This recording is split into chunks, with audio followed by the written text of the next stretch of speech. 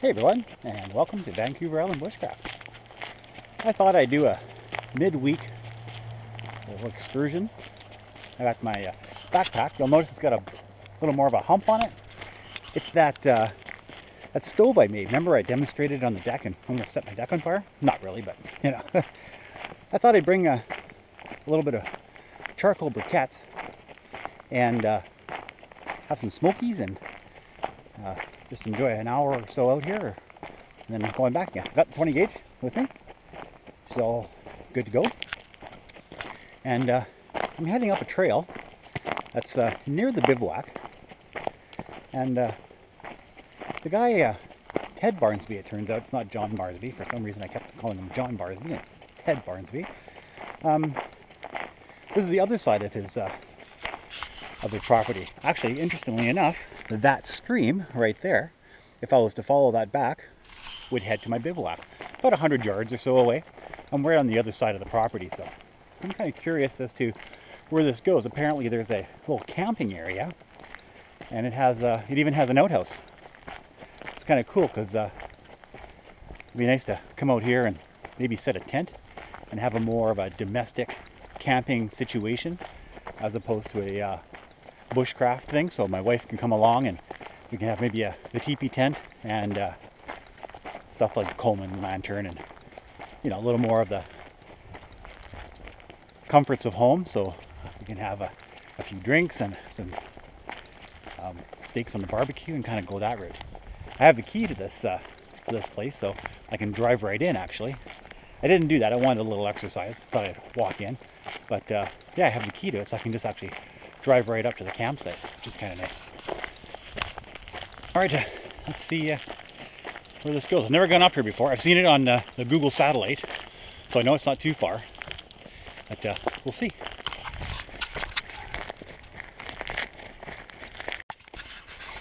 All right, so here we are. This is the campsite. This looks pretty nice.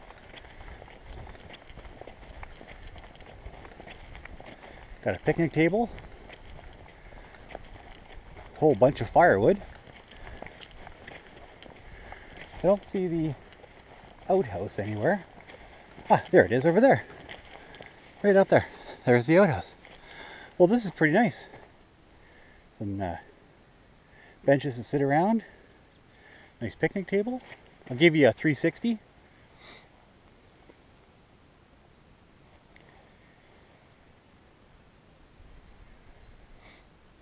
This is the direction I came from. Well, this is pretty nice. I could definitely do a camp experience here. All right, so here's the pack here. And here's the stove. Wrapped it up. It weighs nothing. It's like an ounce maybe. I don't know. It's hardly anything at all.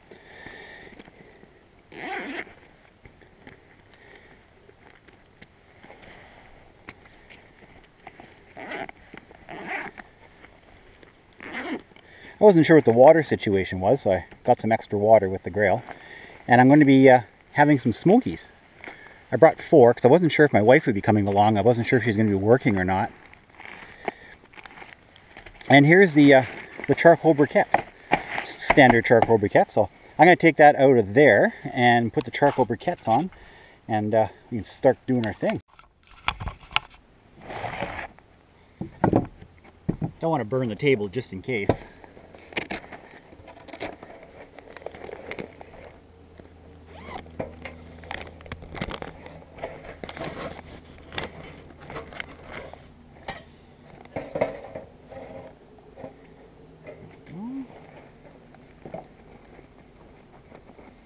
I brought some fat wood to start it.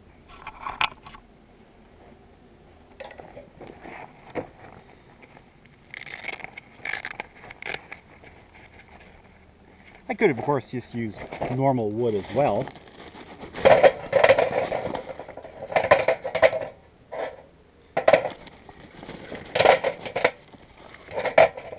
Just curious as to if this would work as a little miniature barbecue. have the grate for it as well, which is going to be good. It's going to be great. Brought bug spray in case I need it, but I don't think I will. And 4 cheese smokies. Alright, so let's get the fatwood in here. I think I'll light this one because it's nice and small.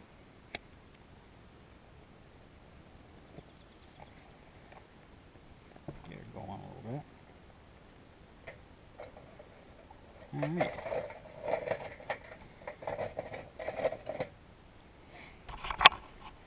Fatwood's going pretty good. And it's going to be a pretty high fire, I'm assuming, for a little bit, but then it's going to calm down. I think I'm going to be able to use it as a barbecue, no problem.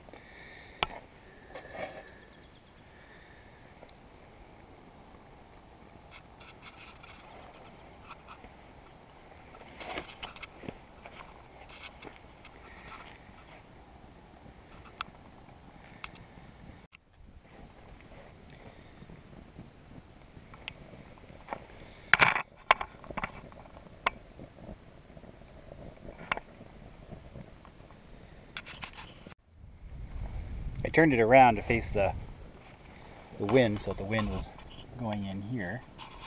That seems to be going good. Briquettes have definitely taken off. Now it's just a matter of waiting.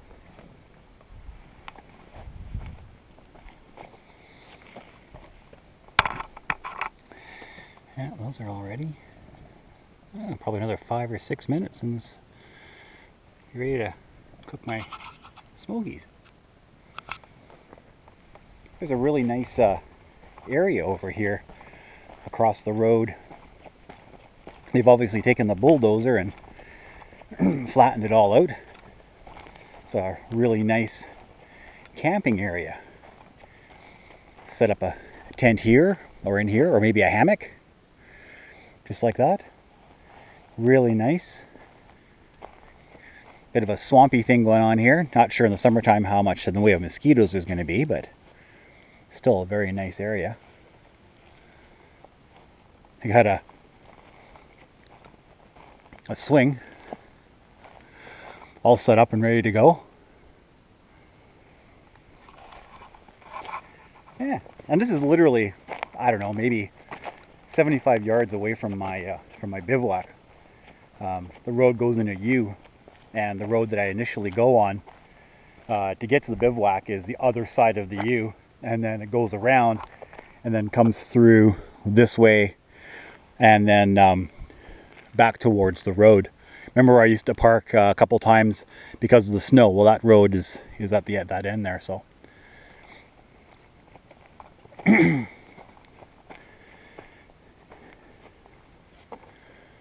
doing good.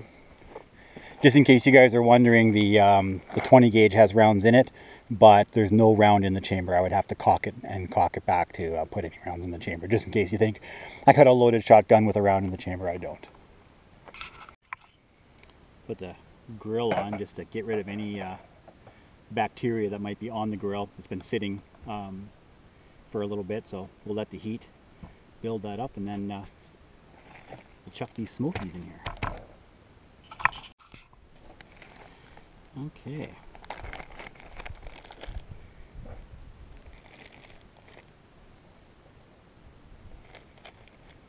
Makes a nice roasting sound. I think that's going to work out perfectly.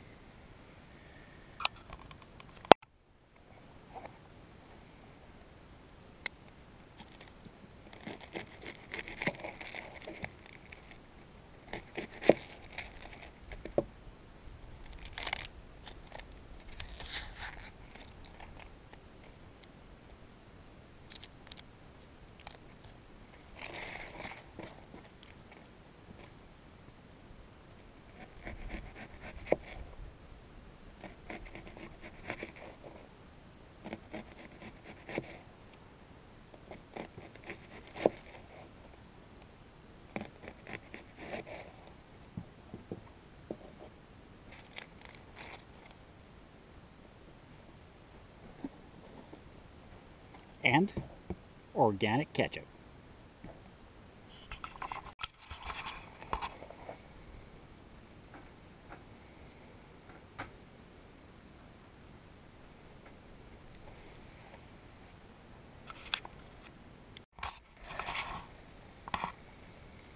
It really does make the perfect little barbecue. And weighs as much as an MJB coffee can. And again, I could have very easily just used sticks around here and used that instead of charcoal briquettes, but I just finished work at 5 o'clock. It's 5:30. I figured, hey, why not, right?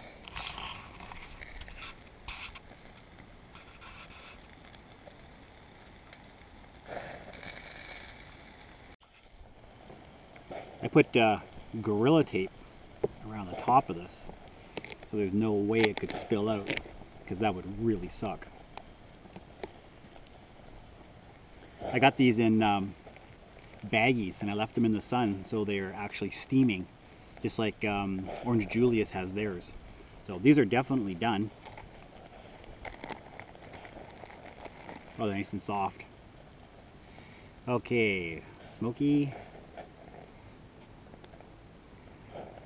onions.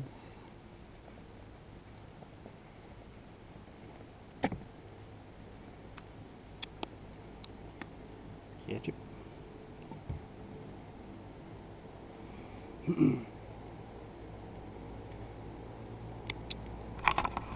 All right.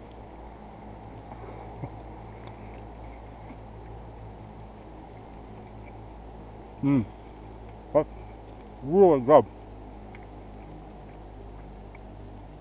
And I couldn't get any messier. Got ketchup all over me.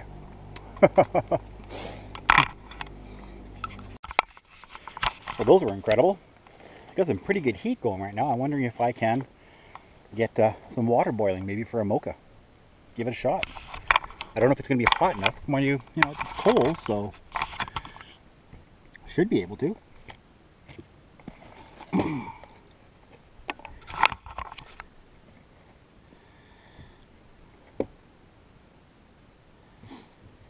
It's handy because when we get the fire ban later on in the year, I can actually use this to cook and do my camping thing, and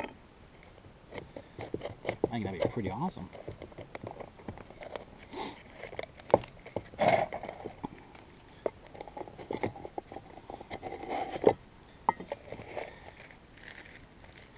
Instant mocha.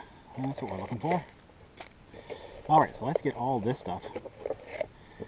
I got hot chocolate and coffee and whitener and pancake mix and all sorts of stuff in here.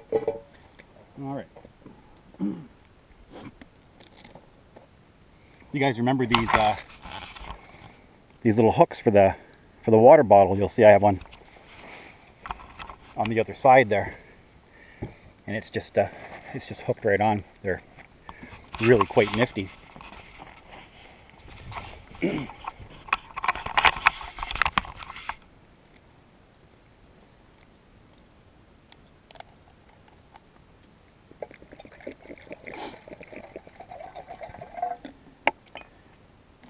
Alright, will it boil? Now, I don't have to have the grill on here, so I can take the grill off and maybe get it a little bit closer to the fire. Well, that's interesting. Look at that. It fits. It fits perfectly, as if it was made for the kettle. That's crazy. All right. So the briquettes weren't hot enough, so I just added some cedar to it, and just let the stove work as the heavy-duty stove that it's meant to be, and that should boil the water no problem. It just wasn't getting hot enough. Not sure why. All right, that worked really well. Just a little bit of wood. That's all it took to get it going. Instant mocha. So there's instant coffee, mocha or hot chocolate, and whitener, or skim milk. Sorry.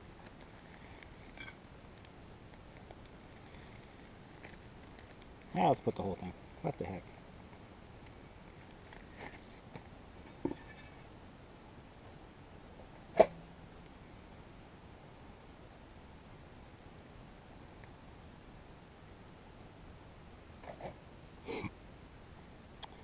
I need a stirring stick.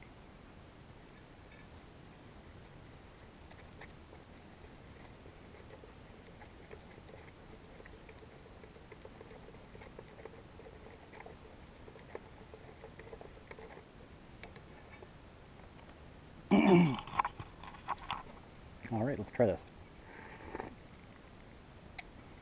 Whoa, that's a little strong. Need some more water. I'll take a big sip and then add some more water. There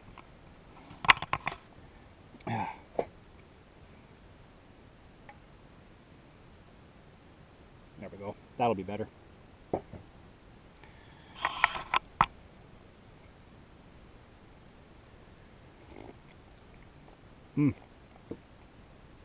That's really hot. So this is what the inside looks like. Just had a few cedar pieces in there. The heat right now is pretty incredible coming out of there. It just needed a bit of a boost. The charcoal briquettes just weren't doing it. Not enough to boil the water anyway. I could have waited a little longer, I suppose, but I'm impatient. So that stove worked out really well. I'm really happy with it. It packs up really nicely in the pack. Great for a day hike. It would probably cook a steak no problem at all. I can't see why it wouldn't. And it probably would have boiled the water if I was more patient, but it was like, I don't want to wait. And there's a whole pile of wood right there. And there's some cedar on top that's bone dry from the sun today.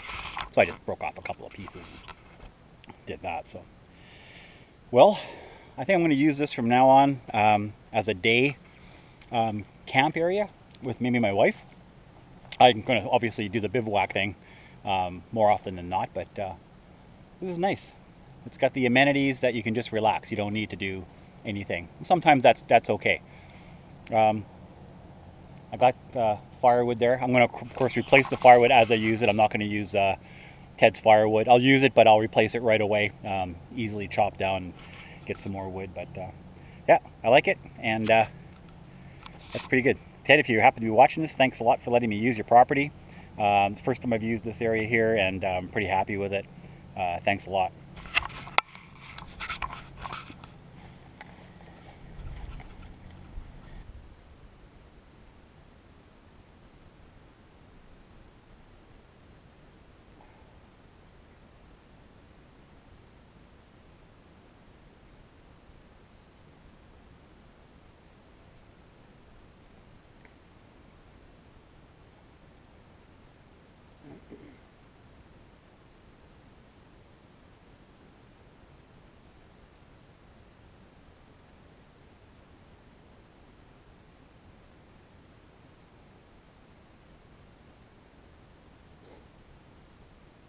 Well, guys, I guess that's just about it. I get heading back to the truck. My wife will be home at about 6:30 or 7 o'clock and spend the rest of the evening with her. Thanks a lot for joining me today. Vancouver Island Bushcraft is doing really well. Lots of subscribers. Not 350, 550. Don't know why I did that. Anyway, you guys take care. Thanks for subbing. If you haven't subbed, please do so, and share and like. And you guys take care of yourselves.